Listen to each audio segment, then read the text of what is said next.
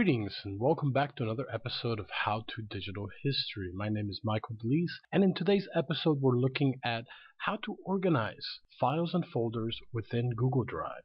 Before we get started, I just want to say that Google Drive is definitely the most accessible and perhaps the easiest to use of all of these file sharing and file storing applications that are currently available. I do like Dropbox and I like a number of other ones that I've used. Google Drive just seems to work really well and I highly recommend it. Now, one of the things that Google Drive does not do very well is provide a means by which to organize the documents. Now, what we're looking at right now on this screen is what my Google Drive looks like. And so as you can see, the file names are, this is in list view. You might have noticed that there is a grid view as well. My list view, this is how I prefer to look at it. The list view allows me to look at all the files that I have stored and all the folders, and it organizes them primarily by way of the name field.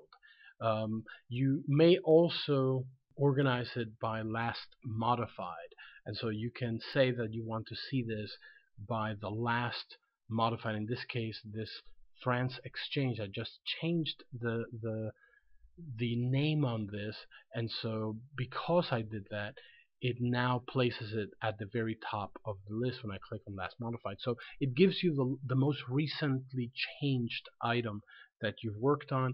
You can also select the last opened, so not necessarily something you've changed, but you could also look at something that you last opened up. So if I click on last opened, my prospectus is what comes up. Nevertheless, none of these items really help us to organize the folder. They help us to sort in the same way that the search function up here allows us to search, but that does not equate organize. And what I mean by organization is this.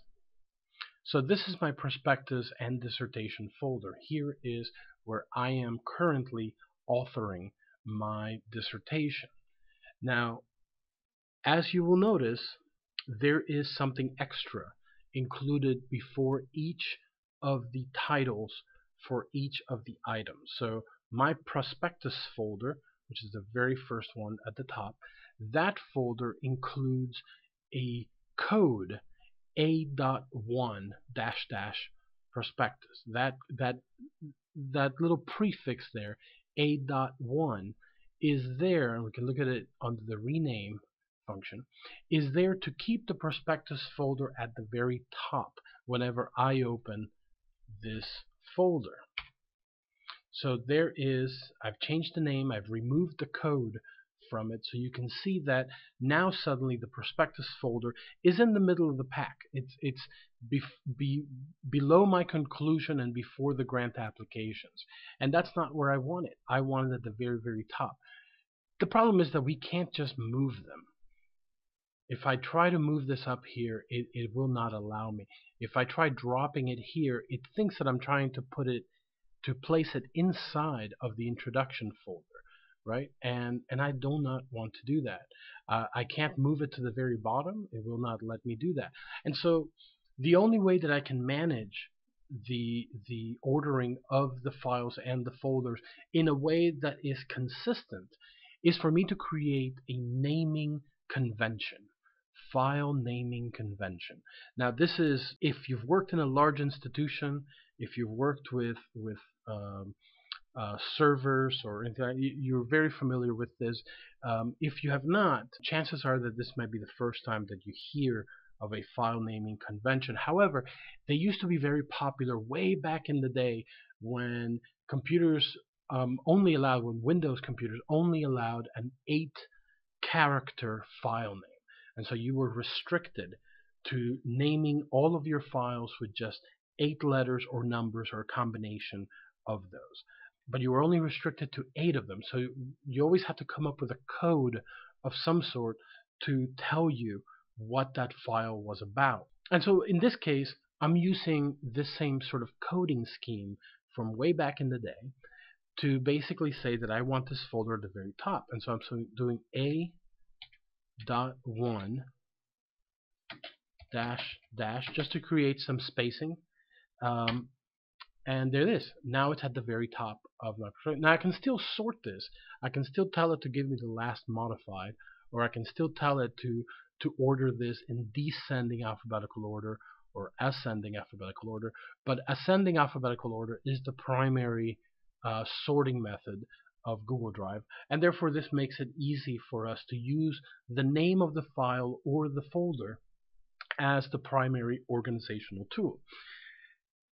We do have to keep in mind, however, how this works. So for example, you will notice that I didn't just write a prospectus, it's a.1 prospectus. And the reason for that is because the letter A, as well as the B, C, D, and all the way down through Z, that gives us 26 different categories that we can use. And I know that this is basic concepts here, but the alphabet has 26 letters.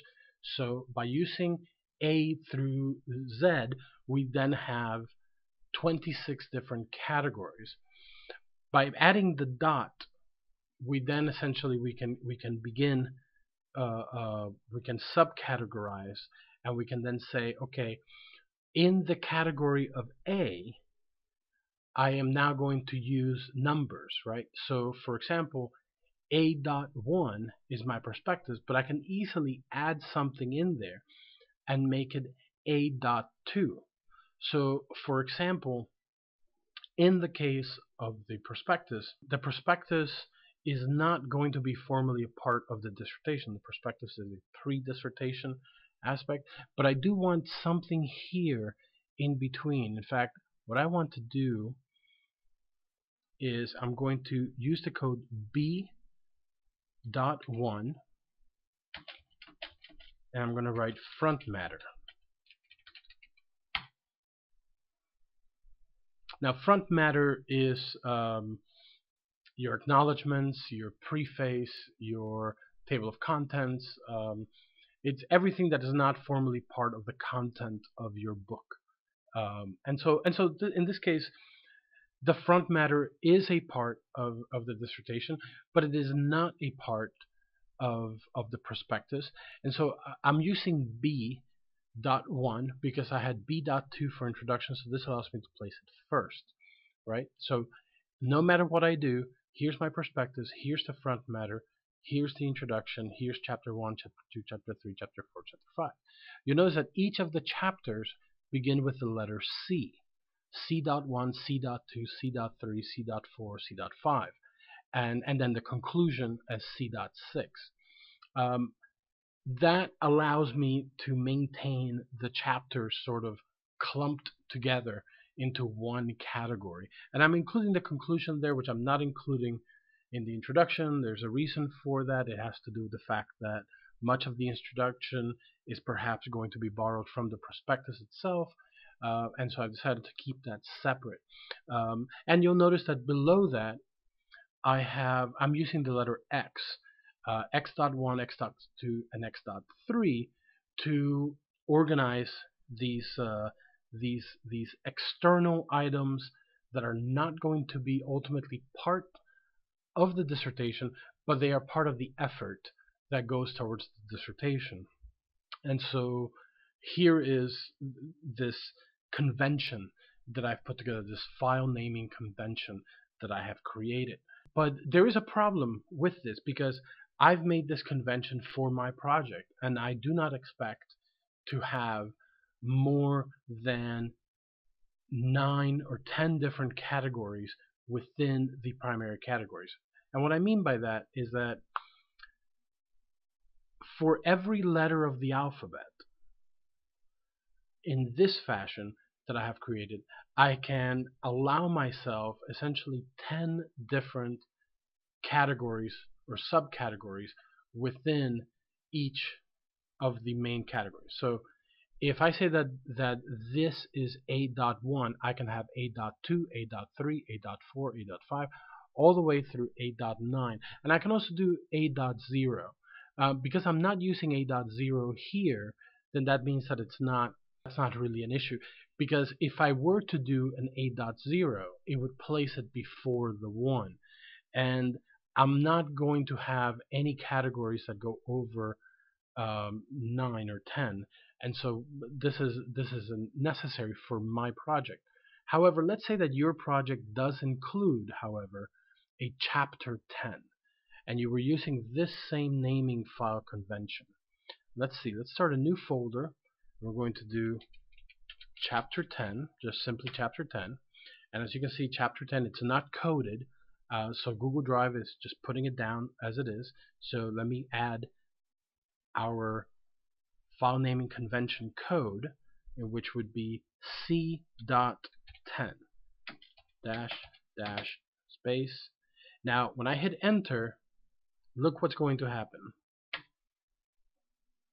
Instead of chapter 10 being listed under chapter 5, or for that matter under the conclusion, because it's c.10, Google Drive reads that as position C, position 1, position 0, meaning that it thinks that it is in the 0 position and that there might be a c.11.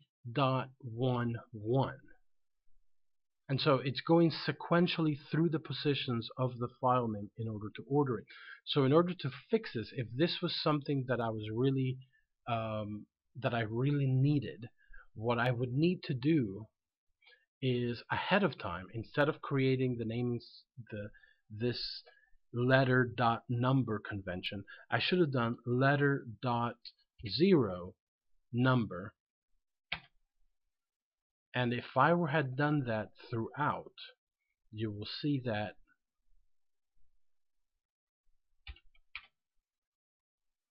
as I change each one,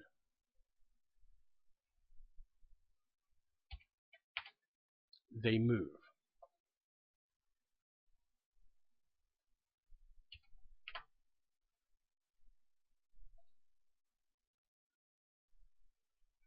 But now, as you can guess, we're going to have a problem here, because I decided to use c.6 for my conclusion. If I put c.6, c.06 in front of the word conclusion, now my chapter 10 is after my conclusion, and it shouldn't be. It should be, in this case, after chapter 5, normally after chapter 9, but again, I've run into this problem here. And so the solution is simple in this case. I'm just going to rename my conclusion to D01.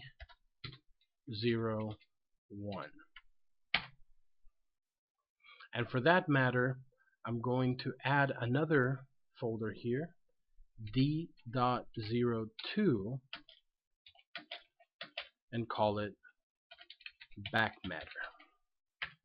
And so in this back matter, I will add things such as the index to my dissertation, as well as the bibliography of my dissertation.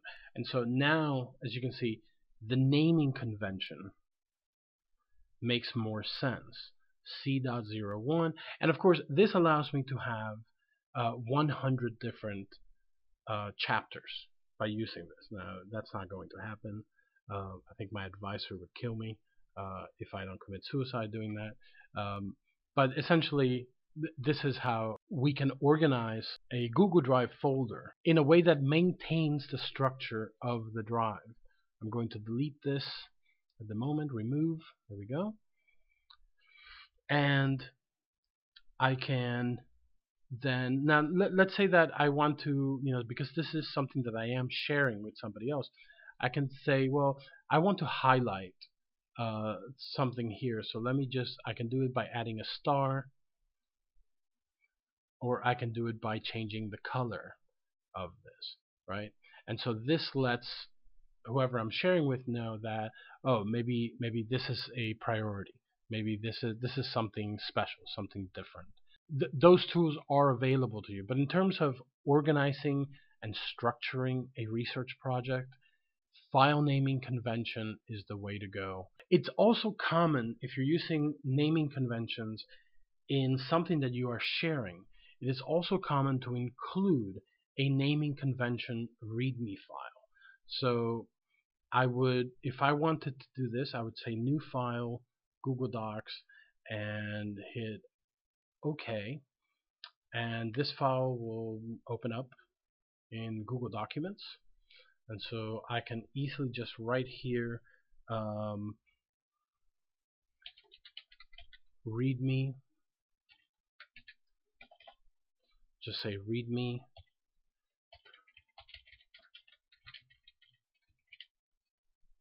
and I can create a small index. I could create a table, insert table, and say, okay, let's do that.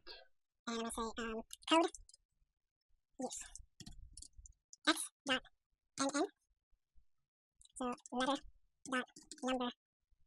So I'm going to say a dot xx is pre-dissertation, b dot xx is subletter. I'll say c dot xx is chapters, d dot xx is back matter, and x dot xx is external materials. Now this might seem confusing, so I'm going to remove these. There we go, and delete. And there you go.